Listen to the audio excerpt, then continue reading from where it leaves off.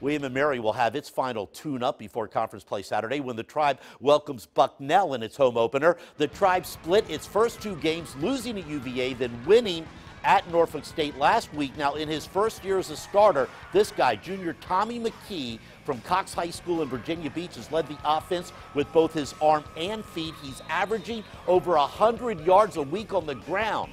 Additionally, he threw 3 touchdown passes, all to different players, in last week's win at NSU. So, Tommy, what's the secret?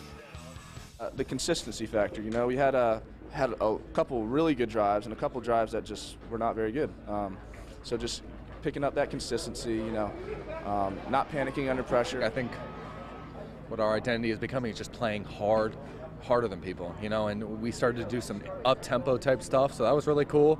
But, you know, kind of a mobile quarterback who can throw it as well. So, you know, we're still trying to find ourselves a little bit, but we're just going to keep getting better. We got Bucknell this week, so we're excited for that.